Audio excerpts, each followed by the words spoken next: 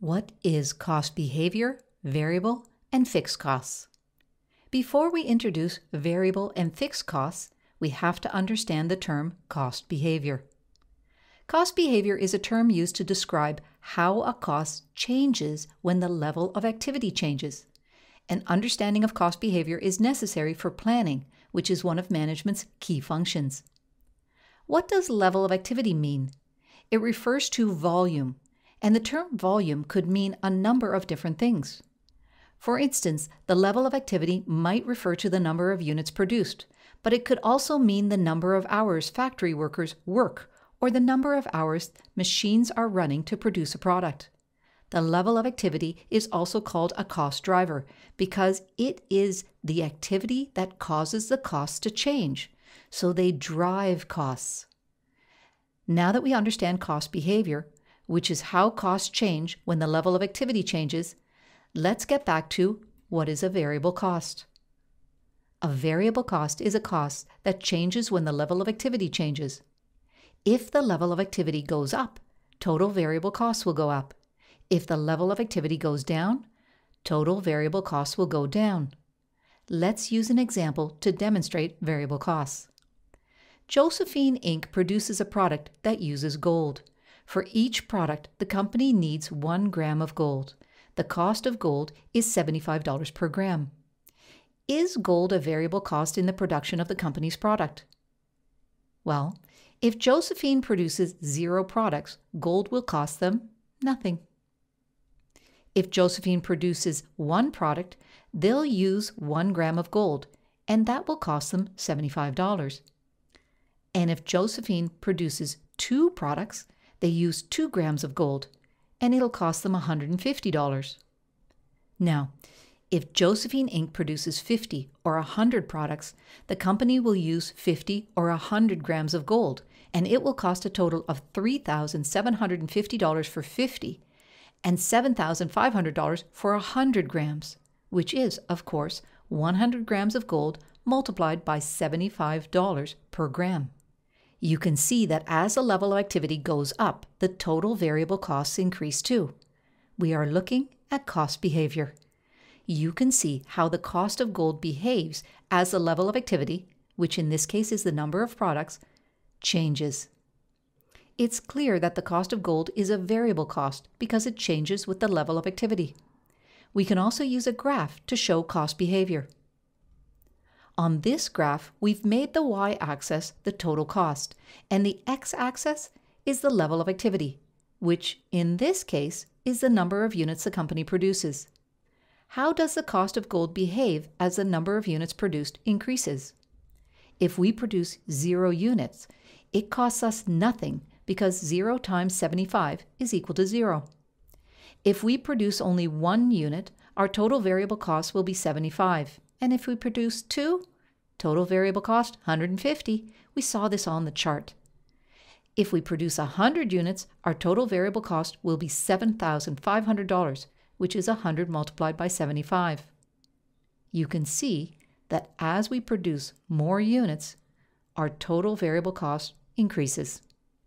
If we join all the dots together, you can see that as the level of activity increases, so does the total cost. It's a one-to-one relationship, a straight line going up. And notice that we now have a formula for total variable costs.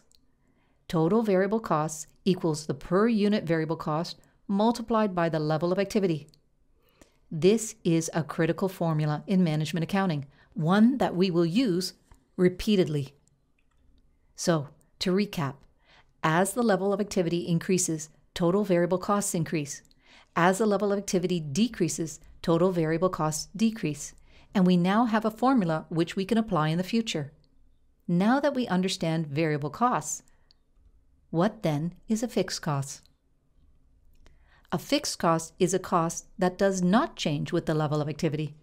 Total fixed costs stay the same when the level of activity goes up or when it goes down. Let's go back to the example of Josephine Inc. to see how this plays out. Josephine Inc. pays $9,000 per month to rent the factory space they use to produce their product.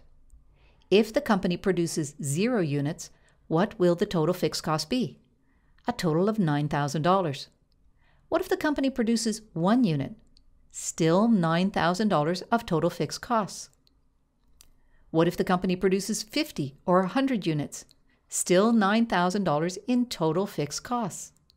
Fixed costs do not change with the level of activity.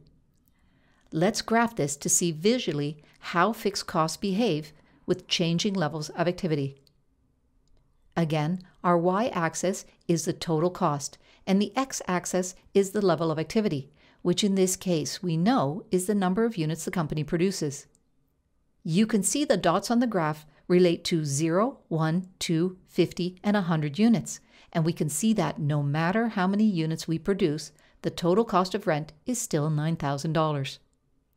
If we create a line graph, we can see the graph is a straight line with the total cost intercept at $9,000. And we also have a formula for total fixed costs. Total fixed costs equal fixed costs. Why? Because fixed costs don't change with the level of activity. Now, does this mean that fixed costs will always stay at $9,000 for Josephine Inc.? Let's go back to our example to see.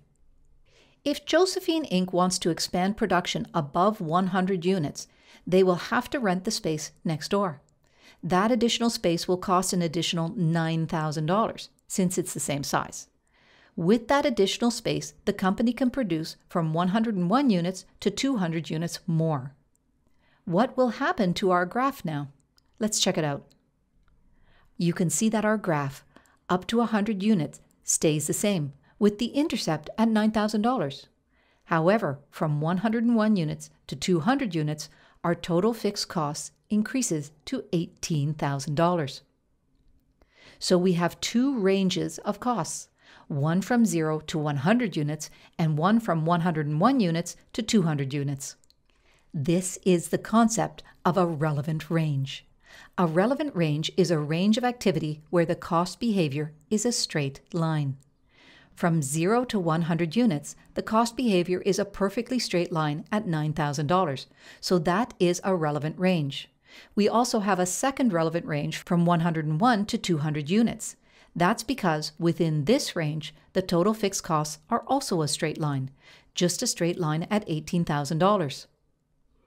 So the relevant range is the level of activity in which the total amount of the company's fixed costs does not change. Now, let's recap everything we've learned. Cost behavior is a term used to describe how a cost changes when the level of activity changes, and the level of activity can mean many different things. A variable cost is a cost that changes when the level of activity changes. If the level of activity goes up, total variable costs will go up. If the level of activity goes down, total variable costs will go down. A fixed cost is a cost that does not change with the level of activity. Total fixed costs stay the same if the level of activity go up or down.